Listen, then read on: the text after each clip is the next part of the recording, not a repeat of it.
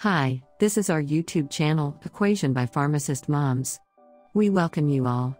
Today we will discuss the brief history of pharmacy. The term of pharmacy comes from word pharmakon in Greek, that means poison or medicine. There have been some arguments that the word pharmacy comes from Egyptian term pharmaki or bestower of security, which the god Thoth, patron of physicians, conferred as approbation on a ferryman who had managed a safe crossing.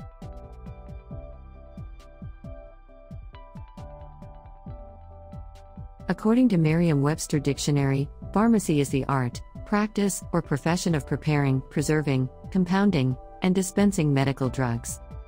As per Farlex Partner Medical Dictionary, pharmacy means a drug store.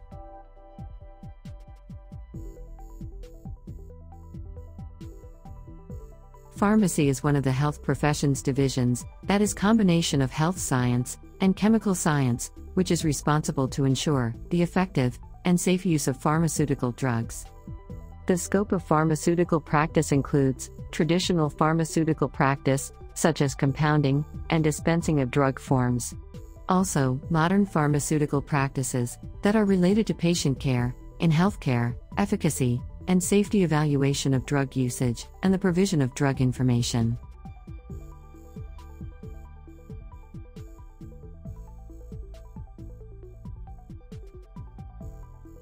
Now we'll discuss the history of pharmacy briefly. In the era of Hippocrates, who is called the father of medical science, in 460 BC to 370 BC, the science of pharmacy has not been known widely. At that time, there were only doctors that had the obligation to diagnose the illness suffered by the patient, as well as to prepare the herb or the medicine for the patient. In his medical practice, he had used more than 200 species of plants.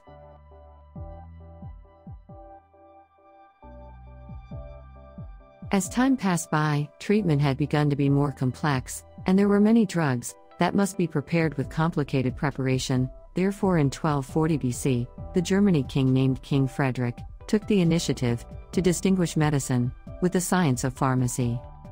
With the existence of pharmaceutical science, it was expected that the making and compounding of drugs would be better for improving the quality of life of patients. In those days, the pharmacy practice was the traditional pharmacy practice associated with compounding and the provision of medicinal preparations. In contrast to the present day, where many modern pharmaceutical practices are conducted and related to patient-oriented service, such as clinical services, evaluation of the efficacy and safety of drug use, and provision of drug information.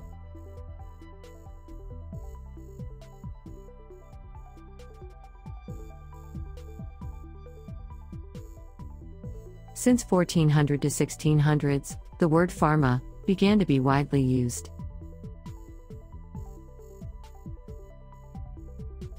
Paracelsus argued that, to make a medicinal preparation, it is necessary to know the content of the active ingredient, and he made a drug from a substance that had been known already.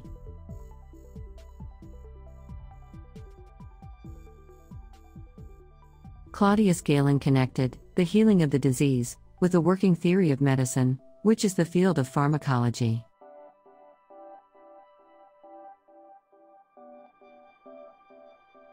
Abu Ali Sina wrote several books on methods of collecting and storing medicinal plants and medicine-making process, such as pills, suppositories, syrups, and combining medical knowledge from several countries to produce better treatment.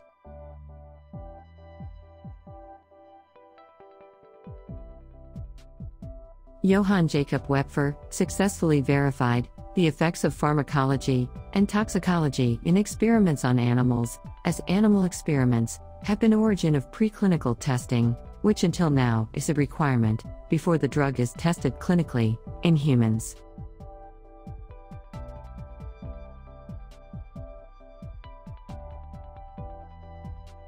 Pharmaceutical science continues to spread throughout the world. The traditional healers and traditional medicine that initially only developed in Greece, Middle East, Small Asia, China, and other Asian regions began to spread to many countries, that adopted this medical science, until finally pharmaceutical science began to be known in America and marked by the establishment of the first pharmacy college in the world. This was in Philadelphia, USA, in 1821, and many pharmacy college and faculty began to be established around the world, along with the increasing spread of pharmaceutical science. Pharmaceutical science itself also experienced many developments, and until now, each branch of pharmacy has a different practice and field, which we will discuss, one by one, in our next lectures. That's all for today. Hope you will find this lecture helpful. For more informative videos, subscribe our YouTube channel.